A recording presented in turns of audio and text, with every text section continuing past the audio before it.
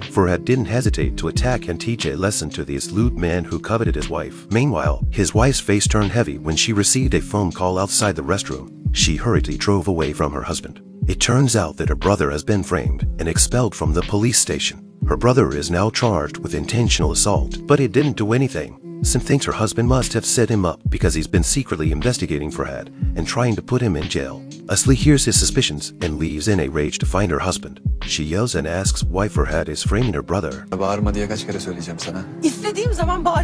Her brother's only dream was to become a police officer. Is Farhad so cruel that after kidnapping her, he now wants her brother to lose his job? Farhad gets angry at being misunderstood by his lover. He makes it clear that he won't do such a shameful thing. Even though Asli was angry, she had to get into his car. Back home, Farhad finds his uncle and asks him if he sent someone to do the job.